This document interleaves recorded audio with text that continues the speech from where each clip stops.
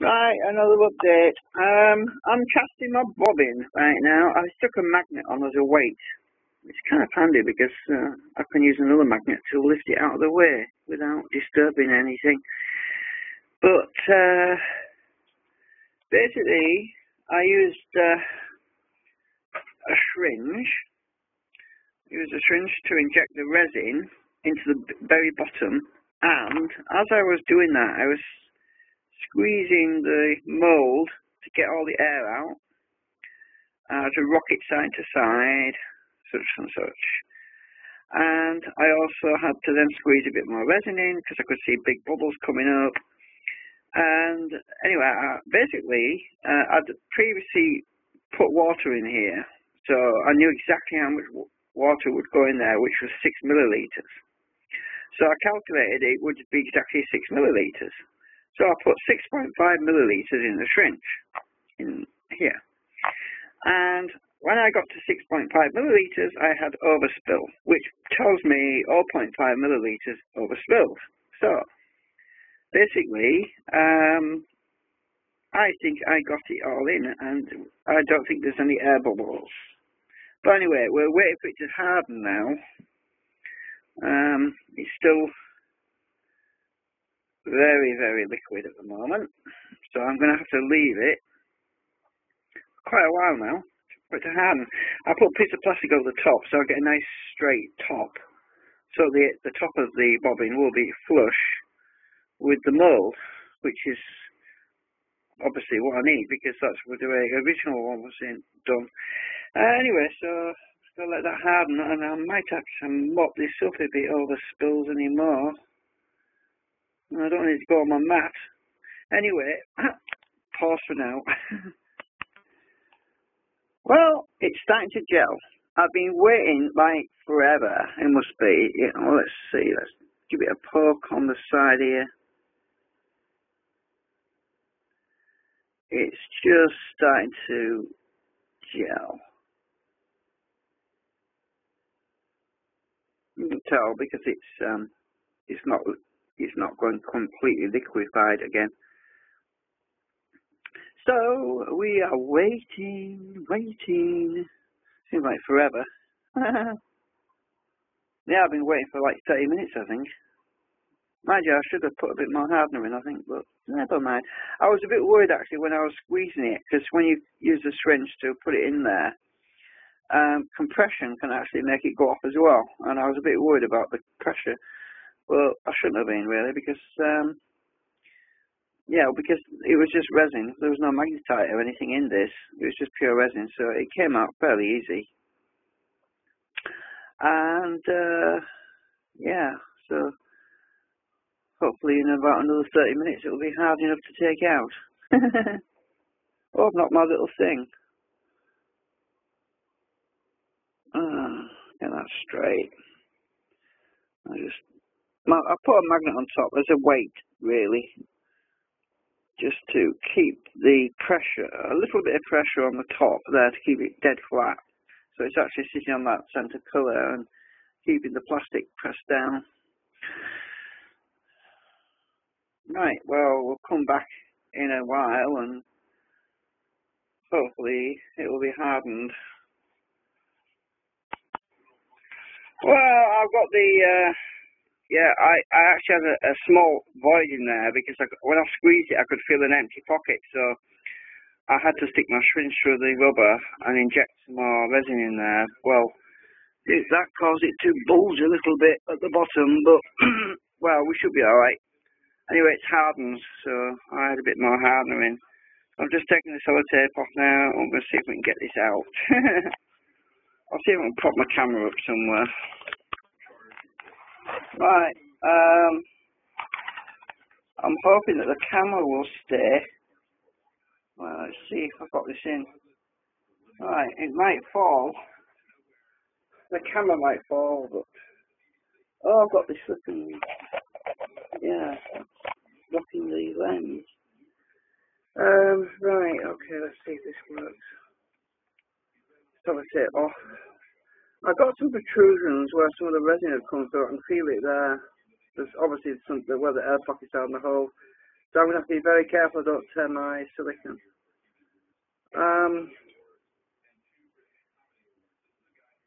Well, even if we just get one bobbin out of here, it'll be something. Now, where I split it before, I'm going to have to separate it in that same place. And hopefully it will come apart easily. But this particular bobbin that I made, this design, this mold I mean, I'm not that happy with it. I'll probably make another one. But I'm going to have to use a blunt object to ease this a bit, because just till it started. I don't know actually, am I on the camera? Maybe I need to be over here, right, so X marks the spot. Well, there's no point in me drawing an X. Camera might move, board might move.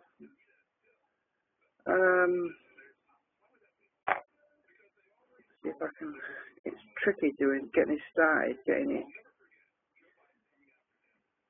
it to,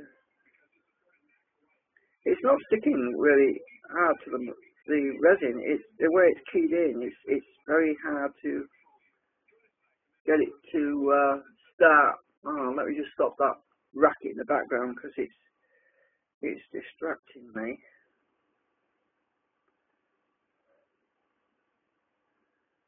Oh, what a job. Right, okay, so basically I'm going to have to put my screwdriver in there, and I know it's coming now. I have to ease it from. It's coming. Now do the other side. Ah, here we go. Now, I expect to be some deformities in there because, as I said, there was a void. And I actually had to stick some more silicone in. Oh, it's worked, but it's... yeah, you're privileged to actually witness the unbirthing of my first resin cast in silicone bobbin, split bobbin. Oh, there's some bubbles in it. Oh my God!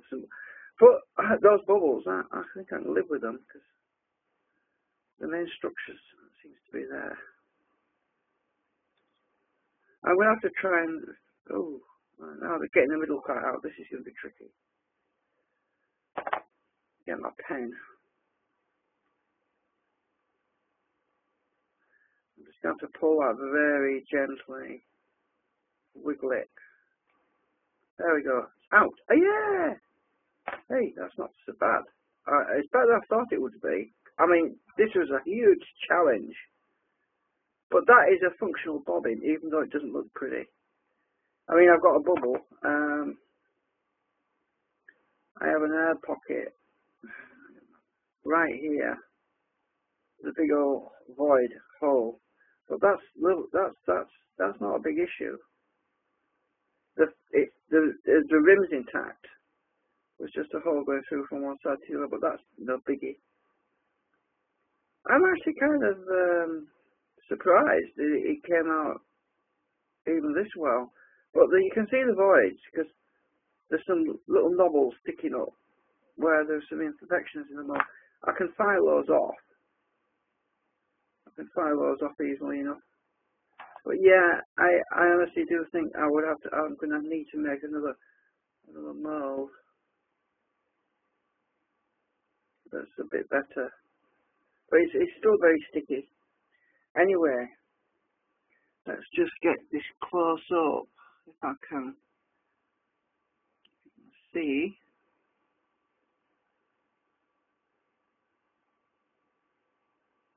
That's not bad.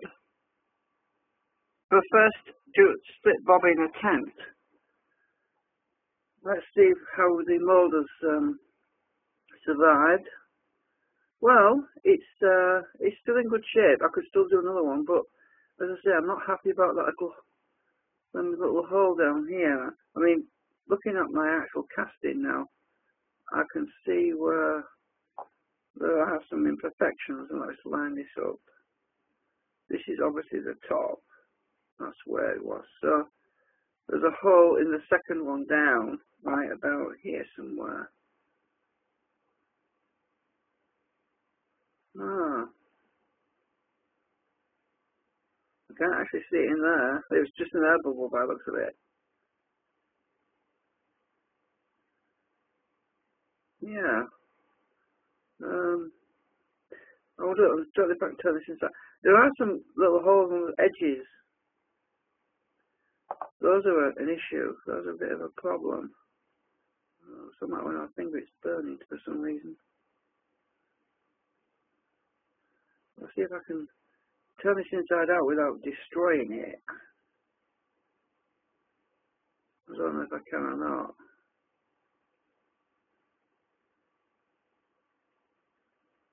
Oh, right, okay. We've got it inside out. Yeah, there's some, right, yeah, there's some tears here.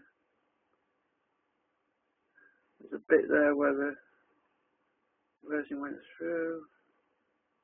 Yeah, oh, yeah, there's some big pockets there. Now, if I can repair those, that's where I was having the problem with the, yeah, I know I better put it back because it'll disintegrate if I leave it inside out too long. Another thing I could do, obviously, is to put some more. It's probably better if it's just making another mould, actually. Anyway, yeah, so if I get my file,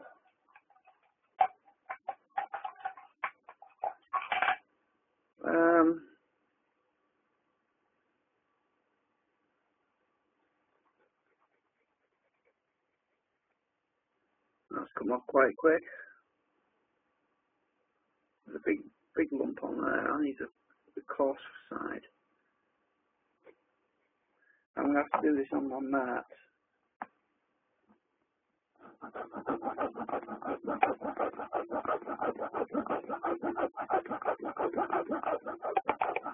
The camera's going to slip, I bet.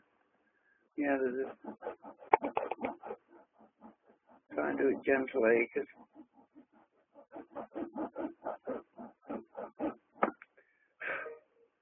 Yeah, actually, my craft knife, I don't know if it's soft enough to trim off with a knife, but let's just see, because it's quite a big bobbly bit. I don't know if I'm getting it on my knife. The file is a bit slow. Oh, there we go. Come off. If I can do it with a knife, it's a lot easier than filing.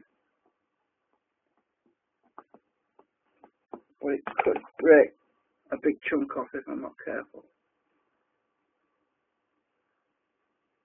Get those.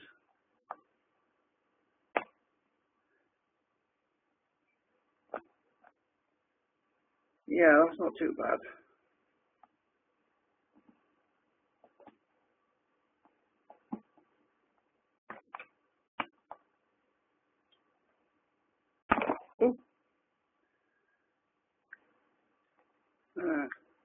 I don't know if they got on there afterwards. There was some fairly big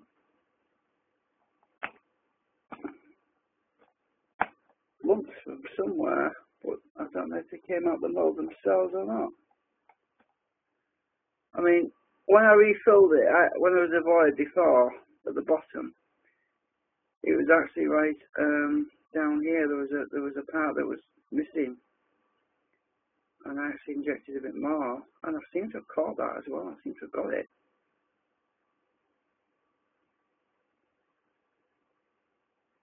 And it must have been that caused those little extra bits. But that's a usable bobbin. So all is not lost. And they don't have to be that pretty as long as the tops and the bottoms look nice, because obviously once you wind the wire on there, well, basically, like the PLA bobbin, the original PLA bobbin. Obviously, once the coils are on there, you don't see the inside. It's not, doesn't have to be extremely high voltage insulation anyway. But the top's good, the bottom's good. So it's workable. I mean, I've run nearly out of silicon at the moment, silicon moulding material at the moment. So I mean, if I can get away with at least getting a, let's say, another 2 bobbins out there, that's all probably I need for this particular project, really, because these split bobbins, I'm actually only using about 2 anyway. So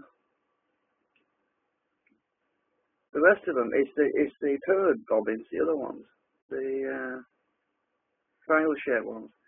So those are the ones I need to make more of. No, actually, I only need 2 of those as well. Yeah, 2 of those. You see, these split bobbins are going to be mainly used for the trigger circuit, oscillator circuit.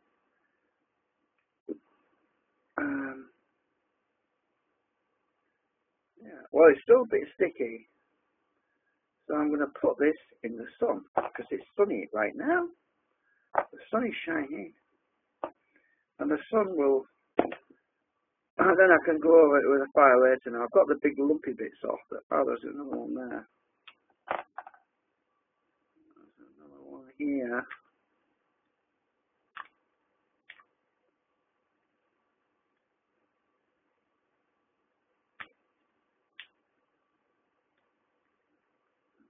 That'll do.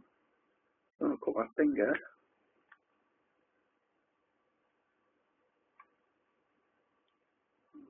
There's one down there.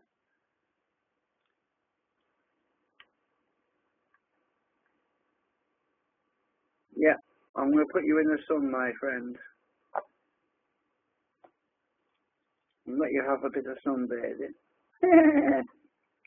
Thank you for watching.